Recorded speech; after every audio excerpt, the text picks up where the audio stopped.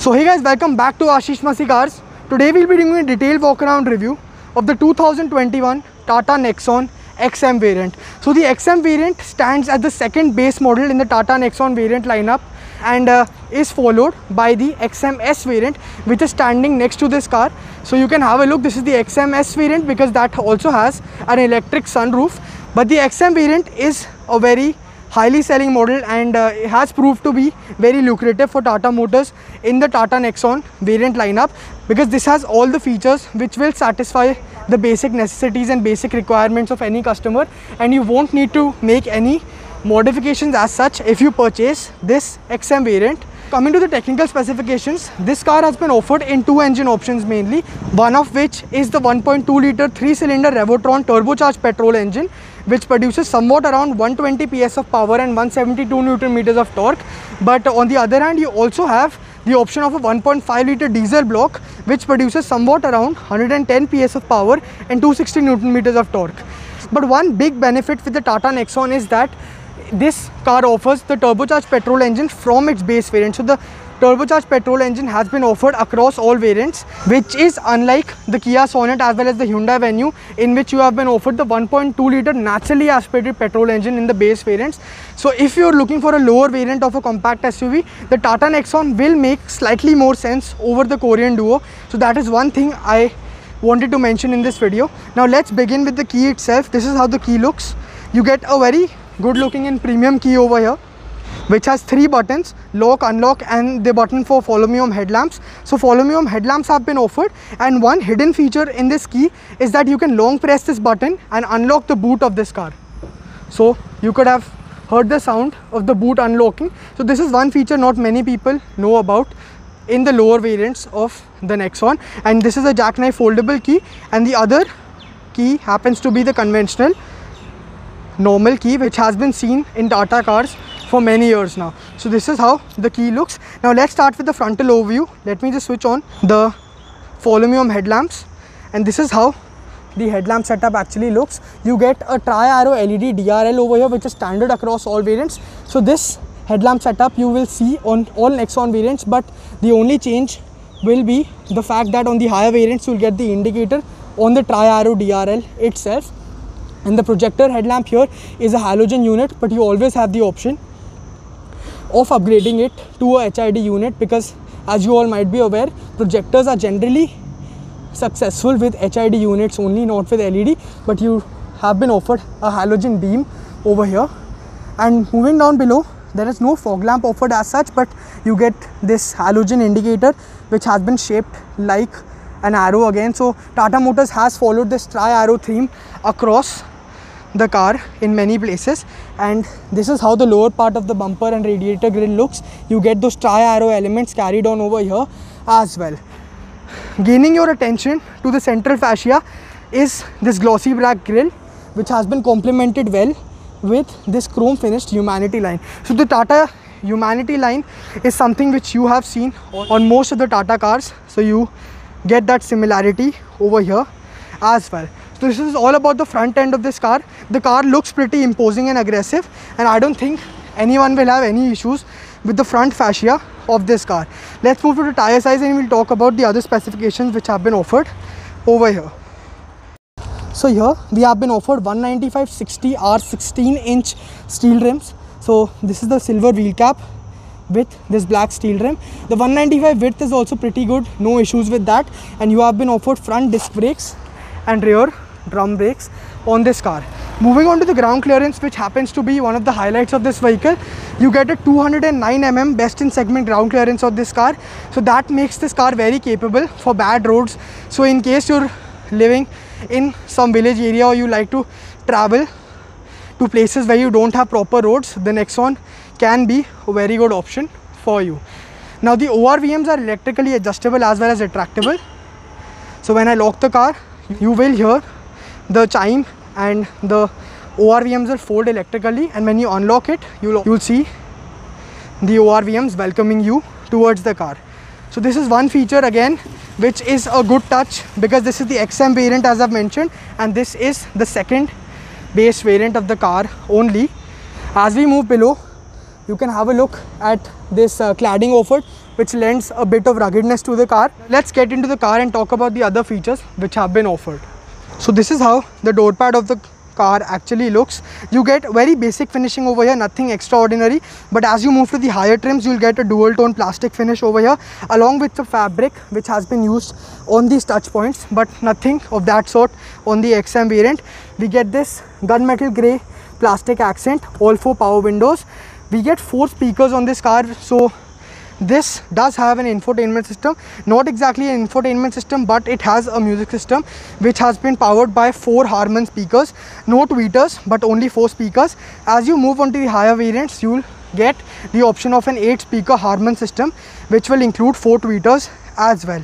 Here we get a lot of cubbyhole space, so you can place your bottles over here, get place to put magazines, as well as an umbrella holder, which is a smart touch, and you get this reflector over here.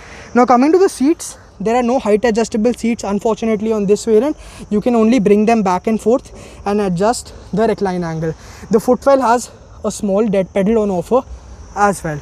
Now let's get straight into the car and talk about the other features which have been offered. Now here I am in the XM variant of the Tata Nexon. Let me just insert the key over here. So this is how the instrument cluster of the Nexon lights up. It looks pretty good. It's an all digital display and offers ample amount of information about the car. You have toggles to adjust the time, etc., and other details, and here you can, using this, you can toggle through the average fuel economy, etc., all the information which this MID is supposed to offer. But the main highlight over here is the center console, which we will talk about. Let's start with the steering wheel.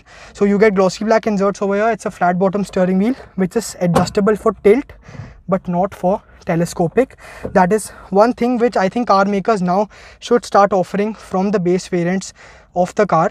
In terms of safety, this car is pretty ahead. First of all, it is a 5-star rated car by Global NCAP, so that is something very exclusive about this car, as well as the Mahindra XUV 300, which happens to be the rival of the Tata Nexon, as well as ABS with EBD traction control. You get electronic traction control, brake assist, hill hold control, and many such features such as electronic stability program and rollover mitigation in this car.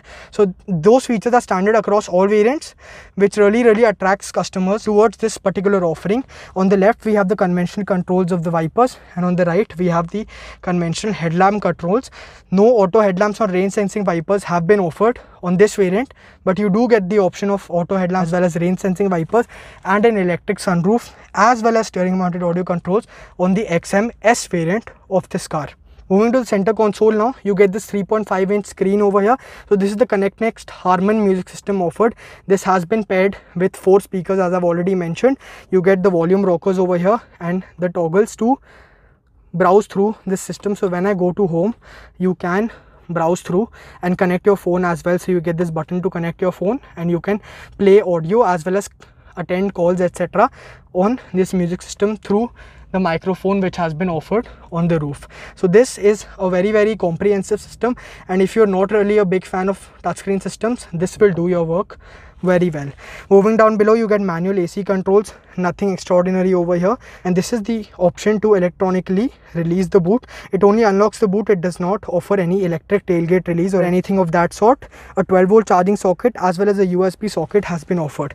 Now one thing about the center console of this car is that it is slightly cluttered. The spaces offered over here, especially over here, is very constricted. So if you have to place your phone or connect your phone via USB or something, you will have to pull it over here to the center console. So this is something which can be improved in the Tata Nexon in terms of practicality. You get a 6-speed manual gearbox along with reverse parking sensors, and the display for your reverse parking sensors will be offered on the screen. Another feature highlight of this particular variant, in fact the Tata Nexon itself across all variants, is that you get drive mode selectors on this car. So when you change the drive mode, you will be able to see it indicating in the multi-information display as well. This is the manual handbrake, and you get plenty of cubbyhole spaces over here. Moving to the glove box, this is how the glove box looks. You get ample and more amount of space over here. You can keep a whole lot of stuff in this cubbyhole, which is one plus point with the Tata Nexon. You get a pen holder, visiting card holder, document holder, so everything is allocated separately, which makes it very good in terms of practicality. Moving above, we don't get any manually dimming IRVM, which is a slight drawback in this variant. When you're paying around 9 lakh rupees on road, 9.5 lakh rupees on road, you ought to get something like this when you're paying such an amount. But nevertheless, the sun visor over here for the driver is pretty basic, but here we have been offered a mirror as well. The reading lamps are LEDs, which is again a thumbs up, and a sunglass holder as well as the microphone has been offered. So this was all about the front end. You get the option of electrically folding your ORVMs over here as well. So this is one feature which has been offered on the XM variant, which is definitely extremely welcoming. Now let's move to the rear end and talk about the space, etc., which has been offered. Diving straight into the rear end of this car now. The door opens pretty wide, so there is no issue in moving into the car or getting out, so no issue in terms of ingress and egress. You get a power window button over here and decent amount of storage space which has been offered over here. The speaker has been offered on the rear door as well. As I mentioned, you get 4 speakers in this particular variant of the Nexon. So when you seat in the rear space of the Tata Nexon, you will feel that this car is extremely spacious as compared to its rivals. So as of now, the front seat has been set to my height. 5 feet and 10.5 inches is my height, so the seat has been set according to that. And this is the amount of knee room I have. I have ample amount of knee room, as you can see. Even if a 6 feet tall person sits over here, there won't be any issue as such. But the main positive about the rear seating space is that you get enough amount of under-thigh support which most cars miss onto. So this seat has been carved in such a way that you will not feel any crunch in terms of the under-thigh support. And even the headroom is good, but it's not at par with some of its competitors like the Kia Sonet, because the car has sloping roofline kind of a finish and the headrests are fixed, so you don't get any adjustable headrest or any kind of armrest. So these are some features for which you will have to move on to the higher trims of the Nexon. Overall, the cabin feels pretty airy and 4.5 people can sit over here in this cabin pretty easily. Let's move to the boot space of this car and talk about the other features which have been offered over there. So here we are on the rear end of the Tata Nexon. So I'd like to switch on the volume headlamps over here for you first, and this is how the tail lamp assembly looks like. You get this LED tri-arrow setup over here, so you get this LED finish which is standard across all variants. So this tail lamp setup is standard across all trims of the Tata Nexon. You get an halogen indicator as well as a halogen reverse lamp over here as well. Let me just close the boot over here once, and here you can have an overview of the rear appeal.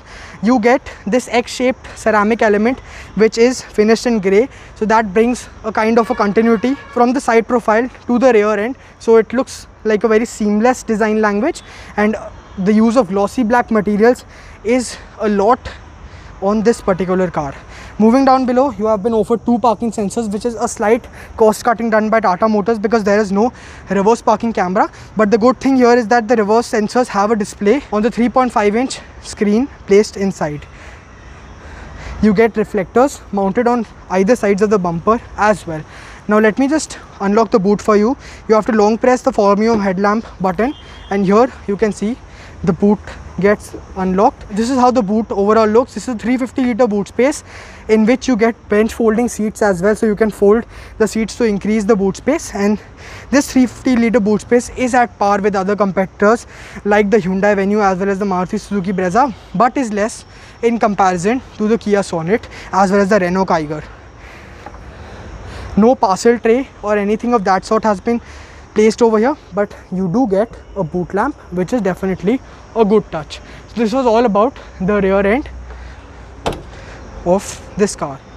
So guys, thank you so much for tuning into Ashish Masi Cars. Do not forget to like this video and subscribe to the channel. Thank you so much for watching this video.